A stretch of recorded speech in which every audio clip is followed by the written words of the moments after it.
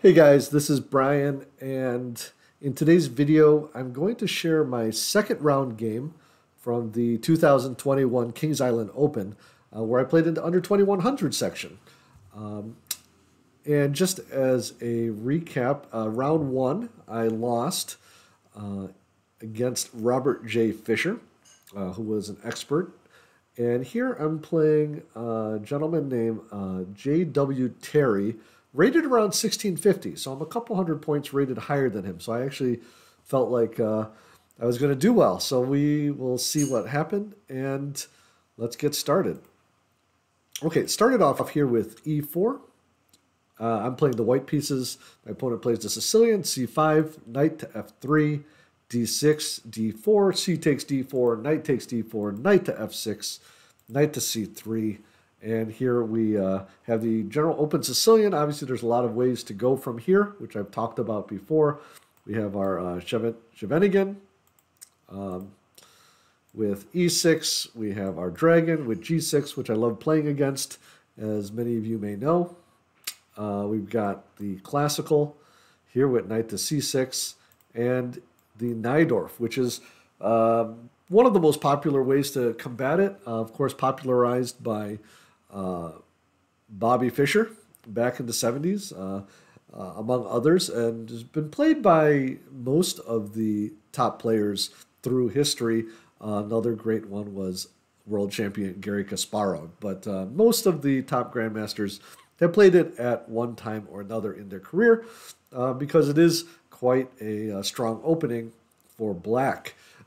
So let's keep going here. I play bishop to e2, and this is a more positional response, mainly played. It's the third most popular response, and I started playing it when I studied a few games of Karpov's, and he championed this variation. So let's see what happened. e5, and this is a typical Najdorf move, striking in the center. So of course the d5 square is going to be one of the battlegrounds for the opening. Knight to b3, bishop to e7, and here I castled, my opponent castled, and I played the second most popular move here, which is king to h1. Now, the idea here is that white at some point might want to play f4, and so that this diagonal is clear, and we don't have to worry about any checks or anything funny business going on along this diagonal. And there's a few ways that white can go here. My opponent played bishop to e6, which is one of the main ways. The other way would be to play b6 and putting this bishop here, and a typical response here would be to bring the bishop out, and after bishop to b7, to blunt that bishop with this f3 move, securing the e4 pawn. But bishop to e6 is perfectly fine, of course. And here I play f4. This is the typical way to fight against this, obviously threatening to play f5, or maybe not so obviously. I notice I say obviously a lot in my videos. So I'll try to make sure it's really obvious when I say that. Okay, e takes f4, bishop takes f4, knight to c6, and here queen to e1. So all of this has been played before, and here my opponent plays a rare move, knight to e5. So this has only been played a few times, but the typical, it's a fine move though. This outpost is a typical one in the Sicilian, especially when the f pawns and the d pawns are gone. It would of course be a bad idea to take here on e5 because this secures the pawn structure and helps black to gain space. So that would not be typically not what you do. And here the book move or the theoretical move is rook to d1, just bearing down on this d file. But I had another idea, which I don't think is terrible, and that is to play knight to d4, hitting this bishop, but also with ideas maybe of landing on this f5 square. So that is okay and has been played before as well. My opponent plays queen to d7. And here, I felt that that was a little bit of an inaccuracy because I don't necessarily need to take here right away. But it allows me to play rook to d1. And now my rook is lined up with this queen. Knight to g6. Here I had a decision to make. In these types of games, actually there is one master game in this line that I'm looking at now in the database, and bishop to c1 was played. I was actually thinking about that because in a lot of these Sicilians, the attack is on the king side, and then keeping this bishop pointed at the king side, I thought is one way to do it. But bishop to g3 I thought was also logical, but maybe not quite as optimal. The idea is that eventually we're going to be taking a look at this d6 pawn. Okay, rook f to d8 is played, and here I played what I thought was a pretty good move, knight to d5 or f5. So of course I'm hitting this bishop, and now I've got 3 pieces aimed at the d6 pawn. Now the problem that black has here is that he also has 3 defenders, but one of the second defender is the queen. So if this rook and this queen were flipped around, then it might be a little bit different in terms of defense. But because the queen is in front, that gives me some tactical opportunities here. My opponent dropped his bishop. And again, this wouldn't be a good idea to take this bishop most likely because it's kind of stuck behind its pawn right now. And so this was a little bit of a mistake. And I played what the engine tells me is the best move, which is knight takes d6. Now, during the game, I did feel like I already had, I had won a pawn and that this was a pretty good edge. And the idea here is if he takes with the bishop, well, I take with the rook. Now hitting, of course, the queen will get out of the way. And that here I had a few options, but I was probably thinking I might even just do something like either playing my queen to d1 or d2 or playing e5. That's what I was thinking during the game. Instead, he sidestepped and just got out of the way. So I wasn't quite sure what to do here. And so I spent a little time thinking about this. And I played, again, what ends up being a good move. But my opponent and I were debating this a little bit after the game. We had a nice little chat about it. But I played e5. And here, I think if he plays this, something like knight to d7, I think this is very good. And then I just play bishop to f3. And I've got space. My knight is on a good square. And he's in a little bit of trouble. But instead he plays knight to g4. And this got me worried about these double captures here, and then followed up by capturing on d6. And I guess I didn't really... no, I did have one move here, which is bishop to f3, which I knew would come. And after queen to b6, he's attacking this pawn. Here, I made the first mistake of the game. But it really isn't horrible. It just isn't the best. And before I get to that, I will show you what some other options here. So one thought was to cash in here with bishop takes b7. And after something like rook to b8, this actually would have been pretty good. I could actually just drop back here and challenge this. This is what I found in analysis. And the idea is that if he takes here on a2, that's okay. I'm going to take here first. And then if he takes, then it's actually saying I can trade these knights, I think, with queen to e2. And then if he takes here, I just take here. And if we look at the material, it should be, it looks like I'm just a pawn up, but it's very, the engine's saying that I have a big advantage. And if we look at it, I mean, I'm attacking here. It's very difficult for him to defend because all of these squares are covered. And I think it looks like I'm just going to get this with check, which is probably part of the advantage. So let's look at this line. Bishop takes d6. And this is actually one line I didn't look at before recording this, but let's look at it together. Queen takes e6 check. And then the king has to go to h8. And here, e takes d6. Actually, this does look pretty crushing already because this pawn is so advanced. We have potential discoveries along here, and it looks like it should be winning. Let's take this a couple more moves just to make sure that we understand the advantage here. Knight to f8, and then it's saying simply queen to e7. And I guess that makes a lot of sense. I'm actually threatening this type of stuff as well. So with that in mind, he plays knight to g6, and here I can actually just drop back and protect this pawn.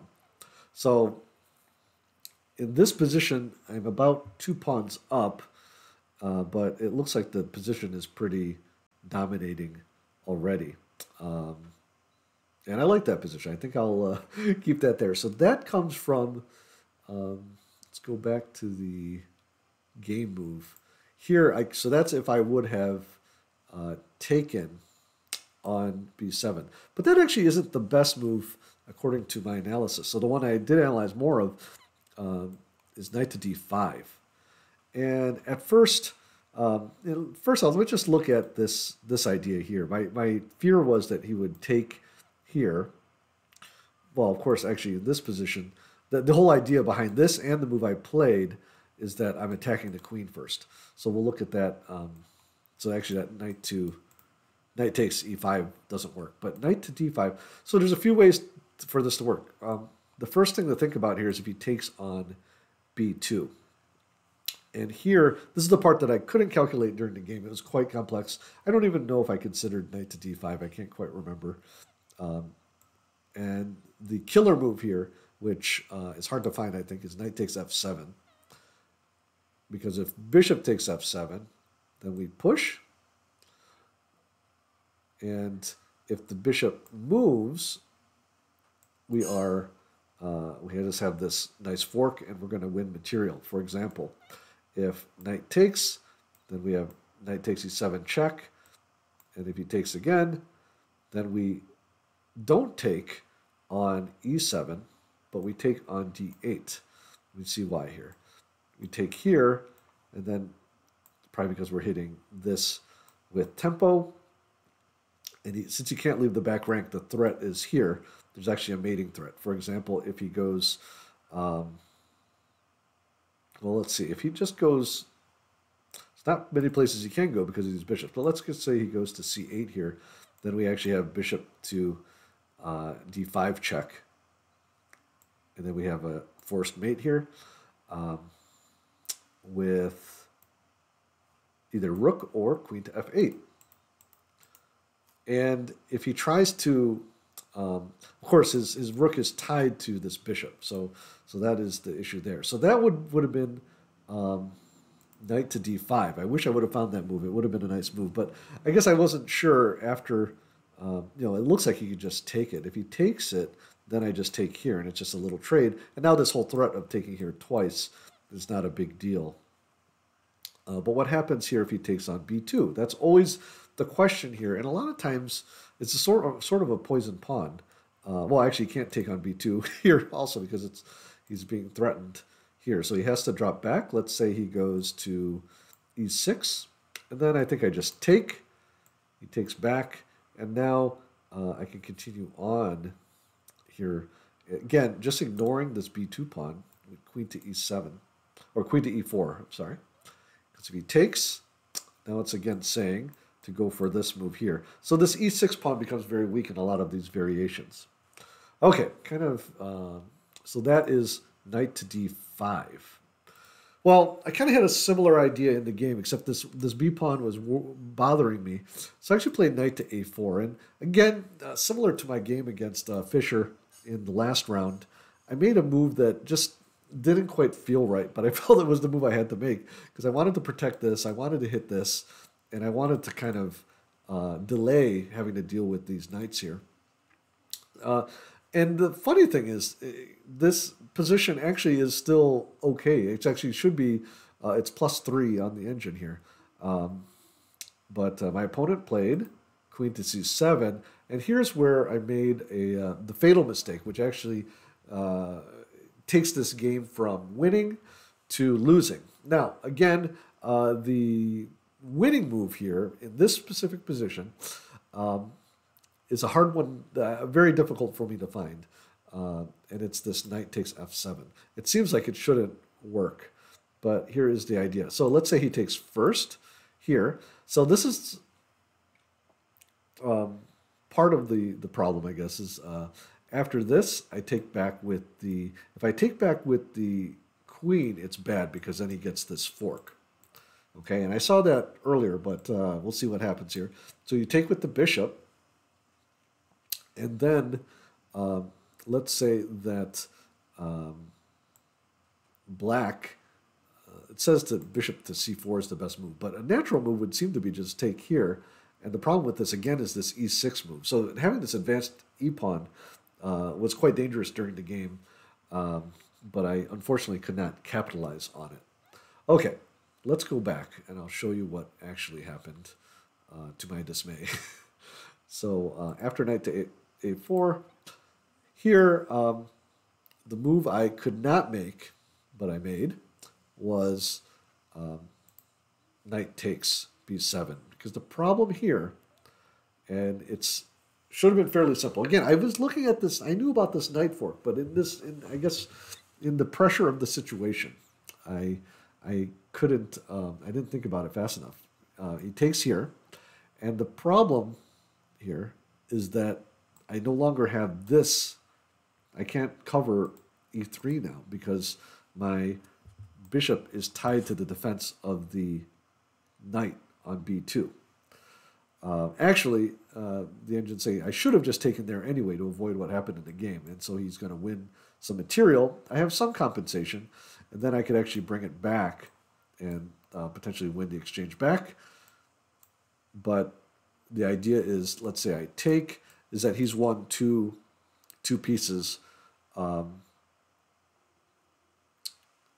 the rook. So let me see. Let me look at the material here. He actually has, yeah, a couple pieces for the rook, it looks like. So actually 3 pieces for the rook and a few pawns. So this would be a moderate advantage for black at this point, but it'd be better than what happened in the game. So in the game, I know I'm jumping a lot with a lot of variations here, but this was how complex this particular part of the game was, and this is where I went wrong. Queen takes d1 was played, and now I get hit here with the fork. So a little disappointing. And part of it, too, and part of my training is that I didn't... Sometimes you will let yourself get caught in a tactic because you've seen far enough. But the problem is I didn't even see this, or I knew about the threat of the fork, but I forgot about it in the complexity of the situation, which was a little disappointing. So queen to e2, knight takes f1 is played, and queen takes f1. Now, I kind of assessed my position here. It pretty much seems like it should be totally lost. But from a human perspective, I looked at the situation. I do have the 2 bishops, although he has 2 bishops as well. And these knights can maybe kind of protect each other. And so I thought maybe I could play on. In the meantime, I also have this pawn majority and this strong pawn here on e4. But it isn't quite enough. So queen takes c2. And here I just wanted to... The idea here was after this exchange, as happened in the game, I thought that the idea is if he takes here, let me try to remember exactly, then I take here, and then I should be okay, actually. But he played here instead, and then I figured I now have this knight at least on b4. So he takes on a2, and here I thought to myself that if I'm going to go down, because I kind of assessed that I was losing this position, that I need to start to just create some problems, create some complexity, more complexity in the position, and see if I can get him to make a mistake in it. So I played h4. Of course, the idea just trying to bust open his king side and maybe do something. Didn't quite have anything concrete, but just trying to hold the position together. Plays a5, which I thought was a good move, trying to destabilize this knight. And here, thought for a long time, because I now saw this idea of queen to a6, hitting the rook, and maybe with this attack here, and also maybe winning this pawn. And I think, let's see what happens if I do that. If I play that now, um, he can actually take. The problem is that he can take because uh, his queen is defended. Because the idea was to not allow that, of course. But so I kind of improved upon it with knight takes e6, now removing the defender. Now, of course, if he takes here, then at least I can get the pawn and have a little compensation, even though I'm still down in material. This game maybe has some possibilities with this pawn moving pretty quickly with my queen still on the board. So still thought there might be some hope. Okay, but he plays f takes e6, which is better. I play queen to a6, and here I could have tried h5 right away, and after knight to f8, maybe trying queen to a5. Well, queen to a5 doesn't quite work here as well, but hitting the rook. But it says that black is totally winning after this check, because after I move the king, he can actually just play here and kind of do what he ends up doing in the game, which you'll see shortly. Okay, after queen to a6, rook to c1 check, knight to f8 covering this pawn, h5, and here I kind of was losing a little bit of my mojo here. What I could have done here was actually followed my original instinct, which was to take here. The problem, this still is losing. After this, there's no way to save this pawn, and that was really my last hope. But I played h5 instead. I don't know, I was trying to create something over here. And the problem with this, of course, is that now he's got his own threats. Bishop to f4, creating a little space. King to h1 check. King to g3, and now it is a mate in 2. If you want, pause the video. You can find the mate in 2 for black. And my opponent found it as well. Queen to e1 check, king to g4, and queen to h4 is mate.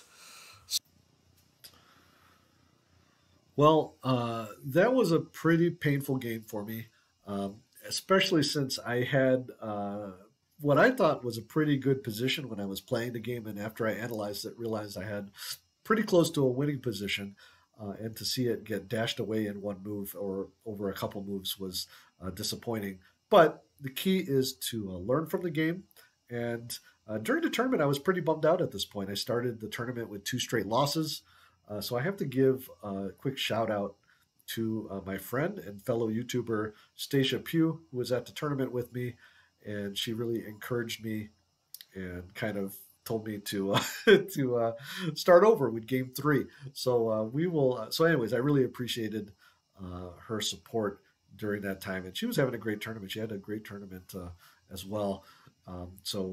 As I mentioned in my last video, she made videos of all of her games as well, and so you can check out her playlist down in the description below. If you want to see my round 1 game, you can look over here. And if you are not already, you can subscribe, be a subscriber by hitting the button down there. In any case, thanks for watching, and I'll be back soon with round 3.